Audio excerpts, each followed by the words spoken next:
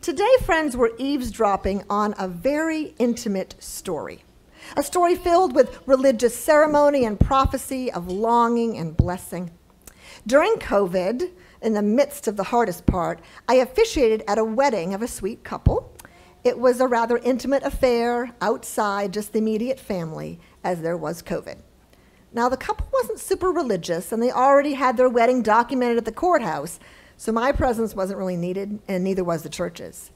But they were doing something at the church maybe because they thought they should, or that having God be a part of the wedding seemed right to them. But what happened was very special. Every person in their family was able to read a blessing to them in a circle around them, just right around them. And later they told me that they really felt it. They felt the blessing. Here are a few samples. Often blessings start with phrases like, may you. Okay? May you always allow your love for each other to be a source of strength which feeds your soul. May you each day fill one another's cup before you drink from your own. May you sing and dance together, but remember that though you may move together, you each must dance to your own steps. May your hearts stay full, your spirits stay connected, and may you live long and happily in one another's arms.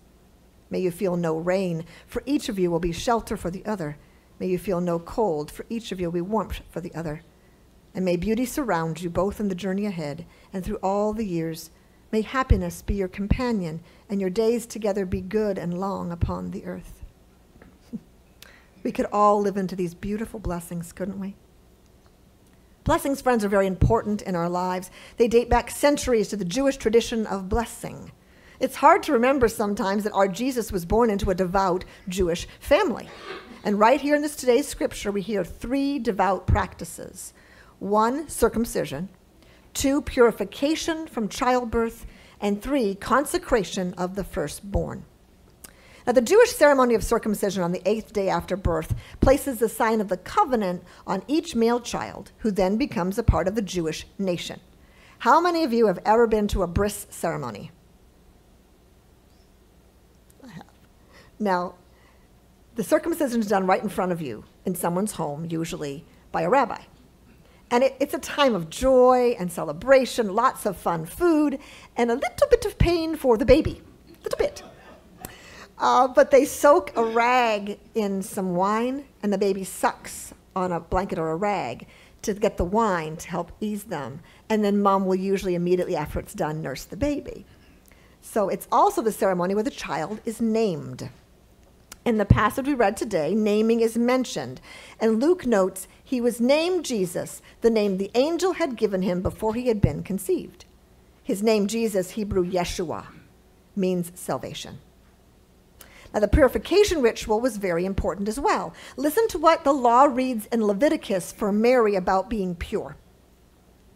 A woman who becomes pregnant and gives birth to a son will be ceremonially unclean for 7 days, just as she is unclean during her monthly cycle. On the 8th day, the boy is to be circumcised. Then the woman must wait 33 days to be purified from her bleeding. She must not touch anything sacred or go to the sanctuary until the days of her purification are over. When the days of purification for a son or daughter are over, she is to bring to the priest at the entrance to the tent of meeting a year-old lamb for burnt offering and a young pigeon or a dove for sin offering. If she cannot afford a lamb, she is to bring 2 doves or 2 young pigeons, one for burnt offering, the other for a sin offering. In this way, the priest will make atonement for her and she will be clean. Wow. So Mary came to the temple after the waiting period. And did you notice in the picture, what did they hold up? It wasn't a lamb, it was pigeons. They couldn't afford a lamb. And I find it very interesting in some way that the bleeding associated with birth is in need of atonement. I'm not sure I fully understand this particular rite, but I'm going to assume it probably has to do with transfer of body fluids in a society that had no protection from disease of any kind. Leviticus was taking care of the people. The third ritual, the consecration of the firstborn, also needs a little bit of explanation.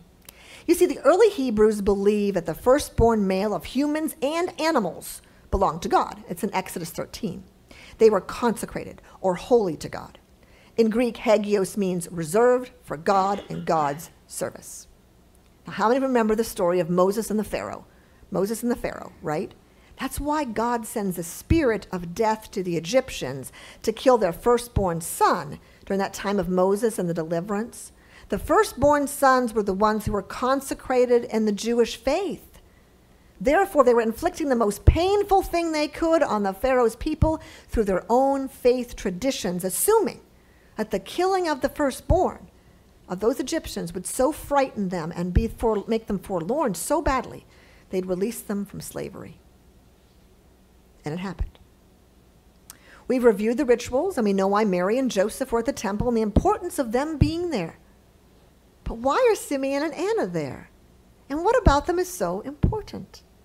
Okay, for any of you who were there on Christmas Day, think back. We're studying John. Can you think of a really important reason why Simeon and Anna were there in that place, and it relates to John the Baptist? Think about that. And call it out if you know. It relates to John the Baptist. Simeon and Anna are the same reason why John the Baptist was sent. Can you think about that? Why do you think? What was John the Baptist for Jesus? He came before.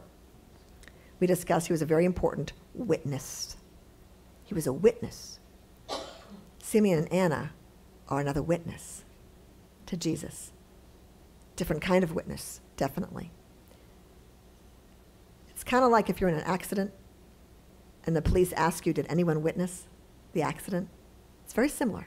Did anyone witness the circumcision and the naming of the child? Very important. In fact, Simeon's name means hearing in Hebrew. The text says that Simeon is righteous and has the Holy Spirit resting on him. That seems like a strange thing to say, the Holy Spirit resting on him. Yet the phrase, the Holy Spirit was upon him, mimics the Old Testament prophets, where the Holy Spirit sometimes came upon the prophets to accomplish a specific task for God or to speak to the people. Yet the New Testament has a different idea, with the Holy Spirit dwelling permanently within Christians, rather than just occasionally coming up for prophets and the particular tasks that were needed. The text says that Simeon has been anticipating this day in the temple for a long time. He's been waiting for an almost impossible thing to happen, for the consolation of Israel and for the Messiah to come. It had been revealed to him by the Holy Spirit that he would not die before he had seen the Lord's Messiah. In our passage, Simeon is eagerly looking forward to the time when the Roman-occupied, weary Jerusalem receives her comfort and relief from God, which was expected to happen when the Messiah would come. Now, Anna was an old woman who practically lived at the temple. Her husband had died only 7 years after she was married, so she was a widow for a long time. But God called her as a prophet, and she was very devout. She was at the temple when Jesus was brought in by his parents. She was placed there at exactly the right time to be a witness and to be able to share the good news like the shepherds. But her position is not seen as lowly. Instead, she holds some authority, as she's seen a little bit as a temple prophet. Interesting that in this text, she does not, did you notice that, never speaks words directly to the parents or the baby, ever. But she does talk about the child. Coming up to them at that very moment, she gave thanks to God and spoke about the child to all who were looking forward to the redemption of Jerusalem. Simeon was old. Anna was old. They both waited a very long time to see the Messiah, and each one of these older people played a very important role in the beginning of the life of Jesus, and they were blessed for their waiting. They had to wait to be blessed a long, long time, and then there was the Messiah. How many times in our own lives have we waited for a blessing? How many times in our own lives have we been given a blessing and we walk right by it? How many times in our lives have we yearned for a blessing that would never, ever come? You heard the blessings given to the couple at their wedding by their families, and now I'm wondering out loud, if we work together, what a blessing might look like to us from God. Let's think about it for a minute. Let's call out what a perfect blessing might look like for you, for a family member, for a loved one, what that might look like. A perfect blessing.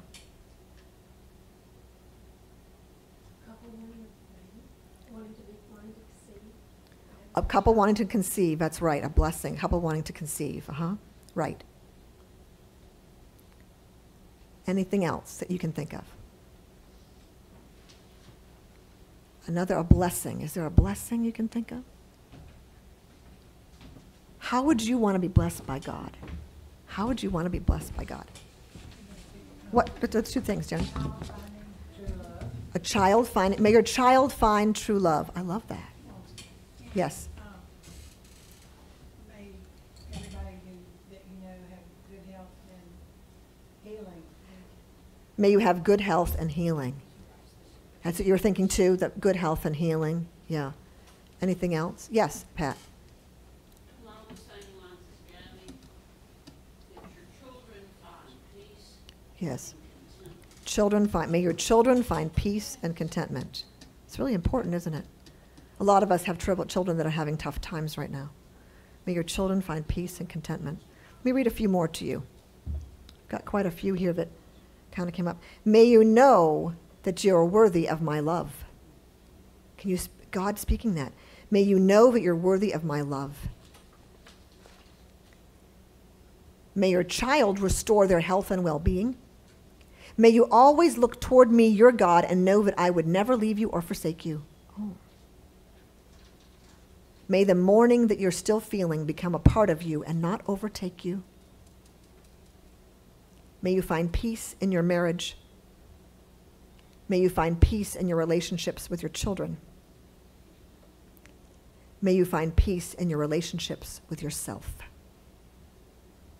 May you find peace and acceptance in the fact that your parents will never now, nor will they ever be able to then, fully be able to give you the blessings that you need sometimes. But I can.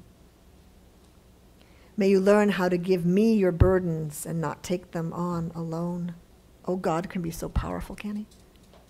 May you come to know me fully before you die. Friends, there are many ways that God blesses us, but often to receive the blessing, there's a time of waiting. There's a time of growing, a time of learning in order to fully understand the blessing from God, in order to fully receive the blessing from God. And we've never met God face to face. And you see, friends, if Simeon and Anna had never seen the Messiah, their lives would still have been important to God. They still would have received blessing. They served faithfully. They were blessed in their service. And we too are blessed every time we serve, every time we fellowship with one another, every time we bring the light into the neighborhood, every time we come into this place, either in person or online, every time we sit in these chairs, either in person or in your living room, every time we walk up to this table or you have a table in your home, we are blessed by God. And you know why? Because we genuinely seek Jesus. And one of the places that we find Jesus is at the table and in joyful celebration of his life and his resurrection. So we're going to sing together for a moment. I'm going to wait here. Sally, can I hand this to you?